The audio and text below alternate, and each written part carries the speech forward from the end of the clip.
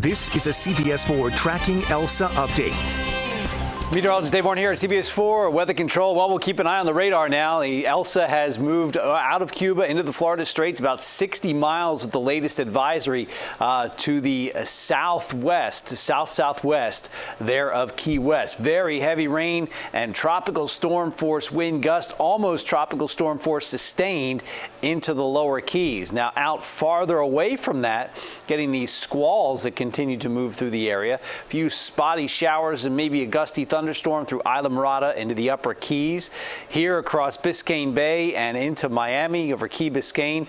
Very gusty storms that are moving off to the northwest about 30 miles an hour. They continue to go over the same area, so this could be a flooding issue as well as an occasional strong gust of wind, frequent lightning right over downtown Miami, up around Hard Rock Stadium. And this is just moving away from Miami Beach and Surfside. Had a gusty storm just moved through the area there. It's holding together and pushing all the way up into parts of Broward County. So moving off to the northwest, this area, gusty storms, a few more developing off the coast, but in and around these storms, you get that gust of wind.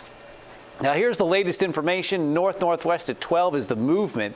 Wind 60 miles an hour. It is back over the Florida Straits, so it may intensify. We'll keep an eye on the pressure with the latest advisory coming up at 5 a.m. That might be going down. The wind speeds might be going up. The warnings going all the way up the Gulf Coast there. Storm surge warnings and tropical storm warnings. And that goes all the way up to the northern portion of the peninsula before it goes to a watch into the Panhandle. The storm will continue tracking to the northwest, quickly moving out of the area, so we'll see improving conditions later today.